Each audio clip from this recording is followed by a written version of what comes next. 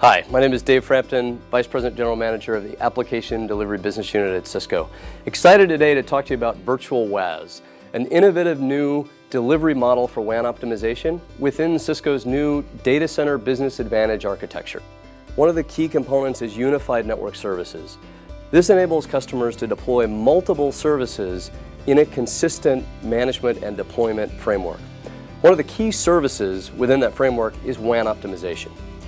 Application performance addressed by WAN optimization solutions like Cisco's WAAS is a key concern for customers as they migrate from traditional to cloud services.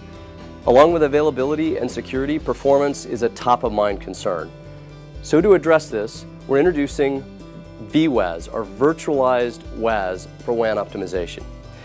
This will be the full rich functionality available on the WAAS appliance, hosted on VMware on Cisco's x86 UCS server.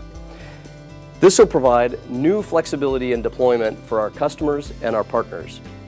It will also provide the ability to deploy WAN optimization deep within the data center, much closer to the virtual machines and the server infrastructure.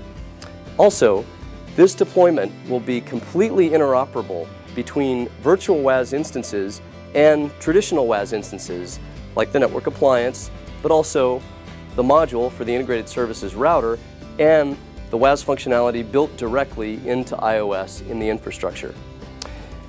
Virtual WAAS gives three key benefits to the customers. First, it provides a rich deployment on-demand model so that WAN optimization can be deployed for a new group of users without complicated configuration changes affecting the entire network.